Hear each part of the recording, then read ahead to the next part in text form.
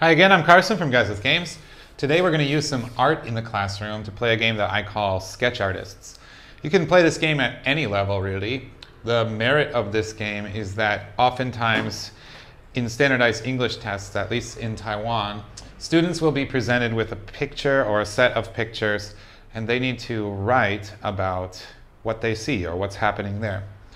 So it's nice to start them at a very young age thinking in terms of, I'm looking at something, can I use English to describe that thing?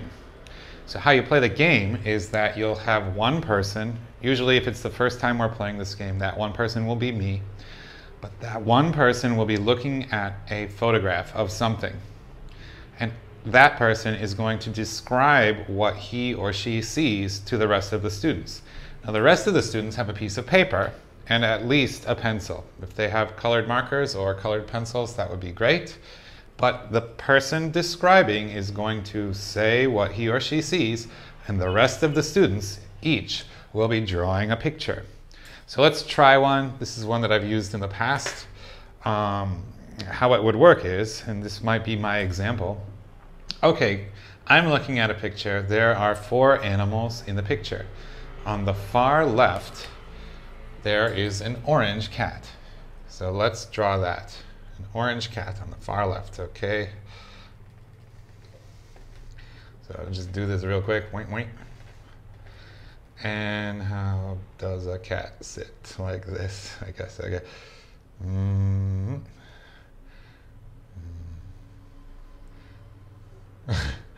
Okay, like this. Okay. And then beside the cat, there is a sheep. There's a white sheep. Okay, let's see, a white sheep.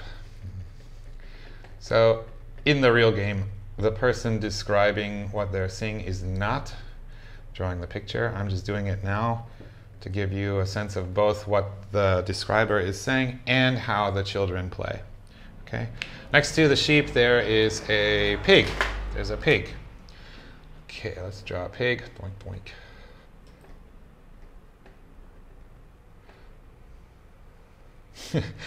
Okay. And you can be the one to determine how much time is spent during this exercise. Okay, next to the pig, there's a rabbit. And those are the 4 animals. So this is a little bit not fair. I know what I'm drawing, and the kids wouldn't. But this is far from perfect rendition of what you're about to see. A rabbit, maybe cottontail. Okay. And the legs.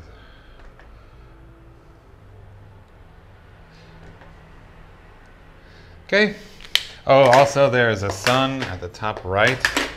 There's a sun in the sky. So, and they're all on grass. They're all standing on the green grass. Okay. At the end of the time of describing, you'll give the students a few more seconds to finish up their drawing.